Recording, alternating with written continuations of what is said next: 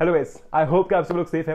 यार सबसे पहले तो congratulations to each and every one of you because we have hit that 50,000 वाला मार्क। ओके, एंड इस पर मैं एक बहुत ही अलग सा और एक अच्छा डेडिकेटेड वीडियो बनाऊंगा, तो उसमें हम लोग और बहुत सारी बातें करेंगे। इसके पहले कि मैं वीडियो स्टार्ट करूं, मैं कुछ बहुत ही इंपॉर्टेंट डिस्कस करना चाहता हूं। यार अपने इस चैनल की बहुत सारी कॉपीज बन चुकी हैं, ठीक है, तो हमें बहुत सारे ऐसे कॉपी चैनल्स मिल जाएंगे।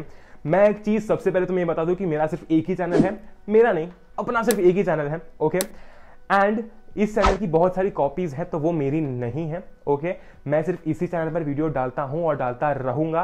सेकेंड, पढ़ले का भी कोई ऑफिशियल चैनल नहीं है। जिस दिन पढ़ले का ऑफिशियल चैनल बनेगा उस दिन मैं खुद तुम्हें बताऊंगा। यार मैं चीज कोई तुमसे छुपा के रखूंगा क्या, और तुमसे कोई चीज छुपी रहेगी? बिल्कुल नहीं रहेगी। तो जिस दिन पढ़ले का ऑफिशियल चैनल बनेगा मैं खुद तुम्हें बताऊंगा। इस चैनल की बहुत सारी कॉपीज बन चुकी हैं, बट स्टिल अब क्या कर सकते हैं। बाकी तो ऐसा है कि आइडेंटिफाई कैसे कर सकते हैं, तो सबसे पहली बात तो ऐसी है कि यार अपने चैनल के ऊपर 50,000 सब्सक्राइबर्स हैं, तो सब्सक्राइबर्स विजिबल है, 50K ऐसा दिखता है। सेकंड चीज, यार अपने चैनल पर अराउंड 1 मिलियन व्यूज हैं, तो वो भी अबाउट सेक्शन में जाकर दिखता है। और तीसरी और बहुत इंपॉर्टेंट चीज ऐसी है कि अपने चैनल के ऊपर कम्युनिटी टैब है। ओके, तो ये 3 चीजें हैं जिससे कि तुम आइडेंटिफाई कर सकते हो कि अपना चैनल कौन सा है एंड कॉपीड कौन सा है, और पढ़ले का भी कोई भी ऑफिशियल चैनल नहीं है। आज जो मैं बात करने वाला हूं वो इसलिए करना इंपॉर्टेंट है क्योंकि अगर मैंने इस बारे में आज बात नहीं की तो बाद में काफी लेट हो जाएगा। Okay, so watch this video, I have a lot to talk to you guys. कि भैया मेरे 9th में कम मार्क्स आए, या फिर मेरे 9th में काफी कम मार्क्स आए और अब मैं बिल्कुल नहीं सोच रहा हूं कि मेरे 10th में अच्छे मार्क्स आएंगे, या फिर अब मुझे ऐसा लग रहा है कि भैया मेरे 10th में अच्छे मार्क्स आ पाएंगे या फिर नहीं आ पाएंगे क्योंकि मेरे 9th क्लास में इतने अच्छे मार्क्स नहीं आए। और कुछ ऐसे मैसेजेस भी थे, कुछ ऐसे कमेंट्स भी थे कि भैया मेरे 9th में तो काफी अच्छे मार्क्स आए, लेकिन फिर भी मुझे 10th के लिए बहुत ज्यादा डर लग रहा है। इन सभी क्वेश्चंस का आंसर सिर्फ इस एक छोटी सी वीडियो के अंदर है। बिना किसी देरी के स्टार्ट करते हैं।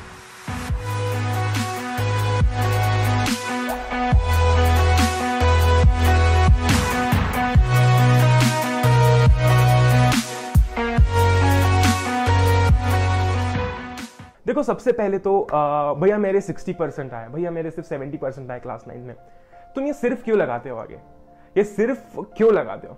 मतलब अगर तुम्हारे 70% आए या फिर 60% आए और तुम ये सोच रहे थे कि तुम्हारे 90% आने चाहिए, या फिर तुम अगर ये सोचते हो कि तुम्हारे 10th में 90% आने चाहिए, तो तुम ये सोचो ना यार कि मेरे 60% तो आ गए, मेरे अंदर इतनी ताकत थी कि मैंने 60% तक फाइट किया, अब मुझे सिर्फ वो 30% के लिए फाइट करना है। अगर तुम 60% के लिए फाइट कर सकते हो तो वो बचे हुए 30% के लिए फाइट करना तुम्हारे लिए डिफिकल्ट है? बिल्कुल डिफिकल्ट नहीं है। अगर तुम 70% तक फाइट कर सकते हो तो वो बचे हुए 20% तक फाइट करना क्या तुम्हारे लिए डिफिकल्ट है? बिल्कुल नहीं है। यार तुम्हें इतनी ताकत थी कि तुम 60%, 65% तक लेकर आ गए, वो आगे सिर्फ क्यों लगाते हो? वो सिर्फ लगाने पे तुम्हारी जो मेहनत है ना वो पूरी पानी में चली जाती है, तो वो सिर्फ मत लगाओ।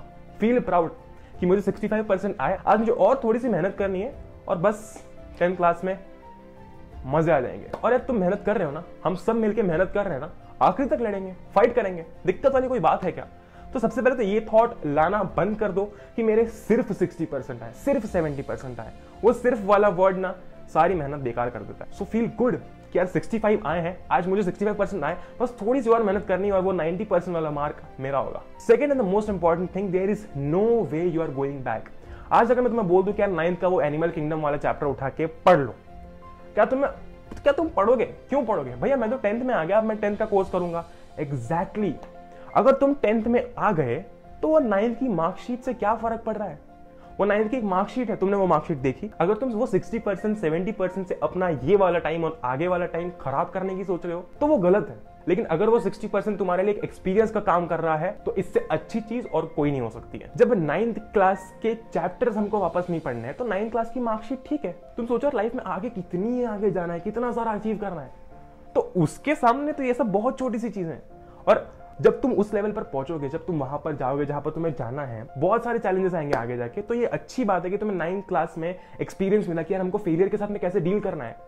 तुम ये सोचो ना कि तुम्हें अच्छा एक्सपीरियंस मिला कि आज अगर मेरे मार्क्स कम आए, आज अगर मेरे मार्क्स 60%, 70% आए, तो मैं इतनी हिम्मत रख रहा हूं कि आज मैं 10th के अंदर अच्छे मार्क्स लाऊंगा।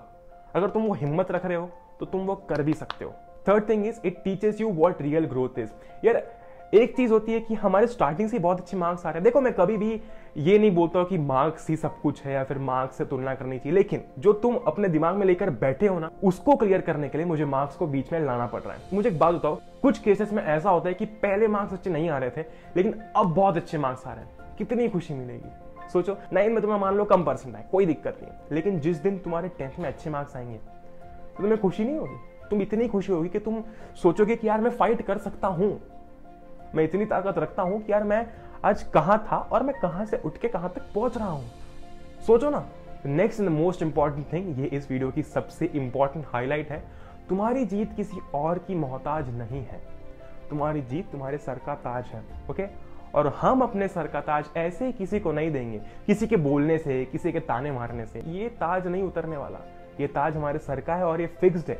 हो सकता है कि शायद 9th में थोड़ा सा ताज डैमेज हो गया हो, लेकिन ताज तो है, अपनी शान है। और ये ताज क्या है? ये ताज तुम्हारी जीत है।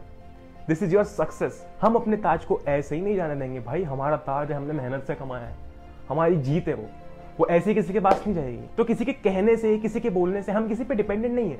किसी भी चीज पर मैं डिपेंडेंट हूं, मैं तो कहता हूं मुझ पर भी क्यों डिपेंडेंट रहना। यार तुम में इतनी ताकत है, देखो तुम्हारा पोटेंशियल इतना ज्यादा है कि उसको किसी चीज के साथ में कंपेयर नहीं किया जा सकता। यार मेरी भी औकात नहीं है कि मैं तुम्हारे पोटेंशियल को जज कर सकूं, क्योंकि तुम्हारा पोटेंशियल इतना ज्यादा है। ना हमारे फेलियर की इतनी औकात है, ना मैं तुम्हें ये बता सकता हूं कि तुम्हारा पोटेंशियल कितना है, क्योंकि हम उसको क्वांटिटी में मेजर नहीं कर सकते। इतना ज्यादा पोटेंशियल है, इतनी ज्यादा ताकत है तुम्हारे अंदर। देखो मोटिवेशनल वीडियो एक फ्यूल देने के लिए ठीक है, तुम्हें फ्यूल अप कर देगा, लेकिन वो मोटिवेशनल वीडियो तुम इसलिए देख रहे हो क्योंकि उस टाइम तुम्हें अपना काम करना चाहिए, उस टाइम तुम्हें शायद हो सकता है कि पढ़ना चाहिए। लेकिन उसकी जगह हम लोग मोटिवेशनल वीडियो इसलिए देखते हैं ताकि हम अपने ब्रेन को बता सके कि हाँ नहीं मैं कुछ अच्छा कर रहा हूं, मैं कुछ इंपॉर्टेंट कर रहा हूं। लेकिन एट द एंड हम सिर्फ देख रहे हैं, इंप्लीमेंट नहीं कर रहे हैं। मैं तुम्हें मोटिवेट नहीं कर रहा हूं, मैं तुम्हें तुम्हारी सेल्फ वर्थ समझा रहा हूं कि तुम्हारी वर्थ बहुत ज्यादा है। ये छोटे मोटे फेलियर से, छोटे मोटे 70% 60% से कहीं ज्यादा वर्थ है। और तुम्हारा पोटेंशियल इतना ज्यादा है कि ना मेरी इतनी औकात है कि मैं तुम्हें बता पाऊं कि तुम्हारा पोटेंशियल कितना है, ना फेलियर की इतनी औकात है कि वो तुम्हें बता पाए कि तुम्हारा पोटेंशियल कितना है। तो ये हमारे ऊपर होता है। अपने इतनी बड़ी चीज को वेस्ट थोड़ा ना जाने देंगे यार। इतना बड़ा रिसोर्स हमारे पास में, उसको वेस्ट थोड़ा ना जाने देंगे। उसको यूज करेंगे as a weapon to beat failure. उसके सामने तो कुछ नहीं है, वो छोटी सी चीज है फेलियर, बिल्कुल कुछ नहीं है, ट्रस्ट मी। नेक्स्ट चीज ऐसी है कि यार 10th क्लास एक जनरलाइज क्लास होती है। यहां पर यार हम ऑल इंडिया की बातें करते हैं, ठीक है। 9th क्लास में ऐसा होता है कि हमारे जो पेपर होते हैं वो सीधा स्कूल सेट करता है, और जनरली सारे स्कूल, सारे टीचर्स पेपर जो है वो टफ सेट करते हैं ताकि we can basically survive in class 10, ताकि यार एक प्रैक्टिस हो पाए क्लास 10 के लिए, हम लोग फिट बैठ पाए। लेकिन क्लास 10 में अलग ही चीज होती है। क्लास 10 में यार कुछ ऐसे क्वेश्चंस होते हैं जो कि आते जा रहे हैं, कुछ ऐसे क्वेश्चंस हैं जो कि सीधा बुक से आ रहे हैं। तो क्लास 10 एक आसान क्लास होती है 9th क्लास से। अगर तुमने क्लास 9 में 60-70%, 80% भी स्कोर किया, 85 भी स्कोर किया, तो भी इट इज गुड, क्योंकि तुम 10th में और ज्यादा स्कोर करोगे, क्योंकि तुम यार इतना फाइट करके आ चुके हो जो कि 10th के लिए सफिशिएंट था, लेकिन तुम और फाइट करके आ रहे हो। तो 10th क्लास में तो यार definitely going to score good, और हम साथ में मिलकर फाइट करेंगे ना। दिक्कत है क्या? कोई दिक्कत नहीं है, साथ में मिलके खड़े होकर फाइट करेंगे। अब हम 9th में आए हैं, हमें आदत नहीं थी टफ चीजें हैंडल करने की। जब हमारे सामने एकदम से कोई टफ चीज आ जाएगी तो गलतियां तो होनी है, इंसान है तो गलतियां करेंगे, ठीक है। Next and the most important thing is कि तुम्हारे आसपास एक बहुत ही खतरनाक एनर्जेटिक फील्ड है। मैं और ऐसा डीप स्पिरिचुअल नॉलेज में नहीं जा रहा हूं, क्योंकि उस बारे में हम लोग कभी बाद में बात करेंगे। मैं तुम्हें बस इतना बता रहा हूं यार कि तुम्हारे आसपास एक बहुत ही खतरनाक एनर्जेटिक फील्ड है जो कि हम देख नहीं सकते, लेकिन जो कि सिर्फ हमारे इनर मी को पता है, सिर्फ मेरे अंदर के, जैसे कि मैं अथर्व हूं तो मेरे अंदर के अथर्व को पता है कि कितनी ज्यादा एनर्जी है, कितनी खतरनाक एनर्जेटिक फील्ड है मेरे पास में। और वो एनर्जेटिक फील्ड जो है ना, वो इतनी स्ट्रांग है कि वो सक्सेस को, वो हमारे अचीवमेंट्स को ऐसे अट्रैक्ट कर सकती है। लेकिन उसको रोकता कौन है? उसको रोकता है हमारा अगली माइंडसेट। अगली माइंडसेट एक ब्लॉकेज जैसे बैठा हुआ है। अगली माइंडसेट का मतलब मैं नहीं कर पाऊंगा, मेरे कम मार्क्स आए, that is a mindset. Okay, तो मैं सिर्फ इतना कह रहा हूं कि उस माइंडसेट को हटाओ। जब भी किसी भी चीज में ब्लॉकेज होता है, जब भी कहीं पर भी ब्लॉकेज होता है, हम उस ब्लॉकेज को हटाते हैं।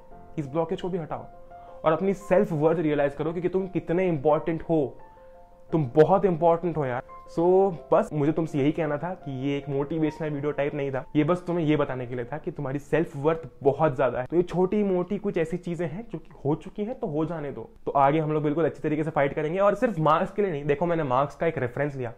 मैं ज्यादातर बात जब करता हूं तो मैं इसलिए करता हूं कि यार 10th एक ऐसी क्लास है जहां पर हमको स्ट्रैटेजिकली चीजों को अप्रोच करना है। यहां पर स्ट्रैटेजी काम करेगी। तुम सोचो यार, जब तुम बाद में अगले 8-10 साल बाद जब तुम कोई ऐसी जगह पर हो, ऐसी प्रॉब्लम हो जहां पर तुम्हें कोई ऐसा अप्रोच चाहिए जिससे कि तुम उस प्रॉब्लम से बाहर निकल सको, तब तुम्हें याद आएगा कि यार मैंने हर सिचुएशन में एक स्ट्रैटेजी बनाई थी, और वो स्ट्रैटेजी फॉलो करते करते मैं उस सिचुएशन से बाहर निकला था।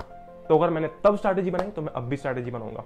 ओके, तो रियलाइज योर सेल्फ वर्थ, तुम बहुत कमाल के हो।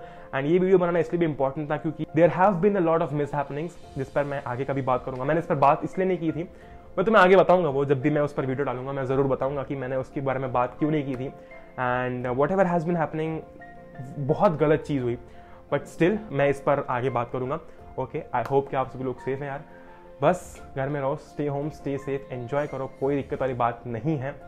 एंड या लेक्चर्स आ रहे हैं और काफ़ी कमाल की चीज़ें आ रही हैं। ओके, सो जय Hind, Vande Mataram, will meet the next one, till then stay home, stay safe, enjoy करो और feel good, feel proud. Okay, good bye.